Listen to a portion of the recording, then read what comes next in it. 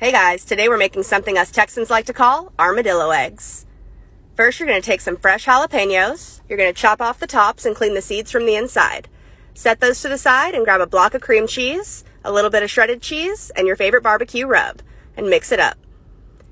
Now you're going to take that cream cheese mixture and you're going to stuff it inside of your hollowed out jalapeno.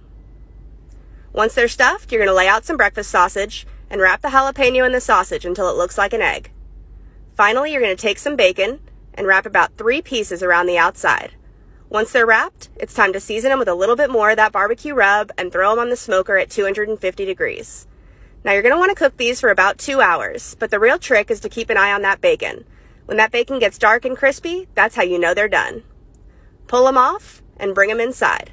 Now this next step is optional, but we like to brush them with a little bit of barbecue sauce just to finish them off. And then it's time to slice in and enjoy some armadillo eggs.